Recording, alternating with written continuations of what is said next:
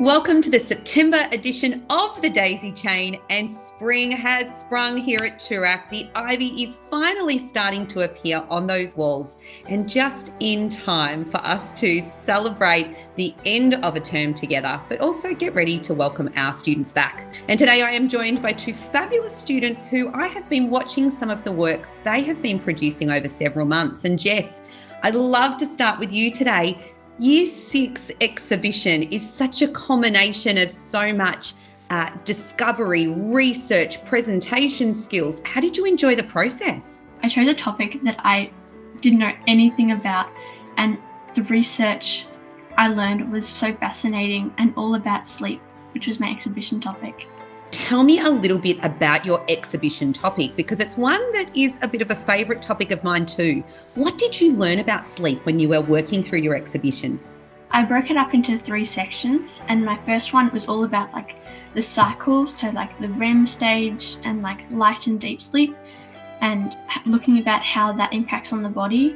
And then my second, I looked into insomnia, and so mental health perspective of sleep and how it connects to our health and the insomnia illness.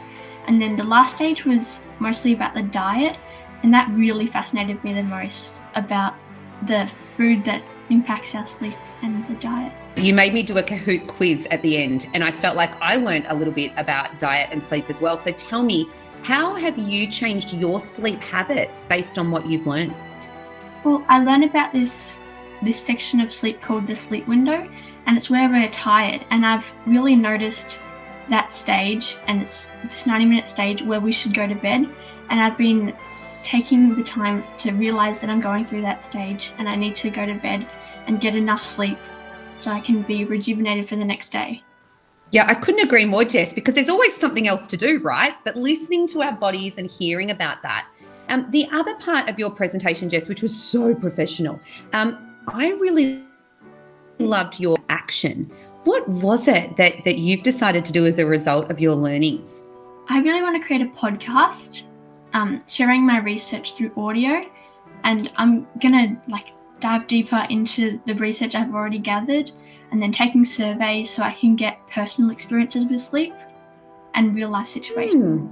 I loved that idea, and I couldn't think of a better segue over to our other guest today, Hannah. And as part of a culmination of your work this year, you've put together the most incredible piece for media. How did it feel to actually share those pieces with so many members of our community last week? It was so exciting. I think it was a real silver lining to be able to share it with people other than our families, because I know that normally they would have just had yourself and maybe your parents or your grandparents come into the lecture theatre, but one of the good things to come out of COVID is that we've been able to share it with so many more people, and I think it went really well, and I think it was really accessible for everyone.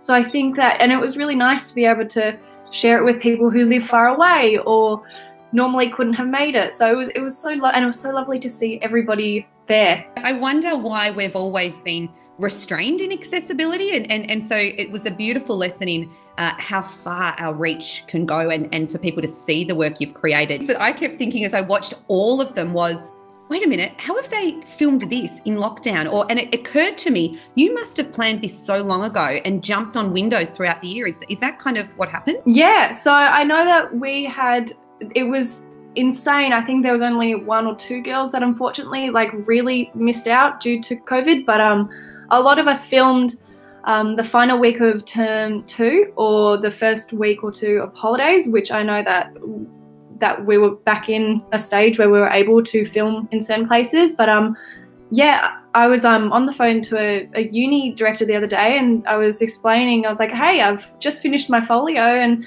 I'm happy to just send in my SAT and my folio work. And they said, you are the only person we've spoken to in 6 weeks that has been able to say that. So, and they were all asking about have you guys been affected? And I was like, no, our class was right on the ball, and Mr. Crew was so organised. So, Hannah, you've just mentioned something that's kind of a bit spectacular as well. You know, I've just been on the phone to somebody at a university. Tell me, what have you just heard in the last week? I was doing an online interview with JMC, and they offered me a spot for 2021. So I'm really, really excited. What is JMC, Hannah, for those that are not so au fait with all things creative arts? So JMC is like a private institute, and they're very like film and music and arts kind of directed. I'm going there for maybe my film and TV course. So yeah, it's a very practical and very hands-on course. Charlotte Baker goes there. She was a year 12 last year. So yeah. Couldn't be more proud of you. I think we have said this to so many of our senior students, that this time has afforded new opportunities. And instead of looking back, continue to look forward and sideways and in the air and all around, because there are opportunities to be gained from this time. And I'm so thrilled for you and incredibly proud of your work. And Jess, of course, looks forward to one of the first big pieces of production you produce. Now, Jess, tell me, finishing up, we are about to finish term 3. Fantastic. Has there ever been a longer term for you? How have you felt this term's gone? There's probably never been a longer term. It's been really challenging, but I'm really glad that it's come to an end, but I've learnt so much, and I'm really glad I got to still do exhibition, even though it was a bit different over the computer. Yeah, absolutely. Everything was a bit different, but it has been a sensational term here in term 3. And of course, now all of our attention turns to term 4, where we have so much to celebrate. And I think, as you've heard the girls talk about today, where we think about doing things a little bit differently, using this unique opportunity that time affords us to take, and extending our reach right throughout our students, parents and broader community in everything we do. We look forward to notifying you over the school holidays of all of the term 4 plans when that information comes to light. And ladies, I cannot thank you enough for your positivity and your creativity this term, and can't wait to see you back in person in not too many more weeks now. I wish everybody else a very happy holidays. Goodbye.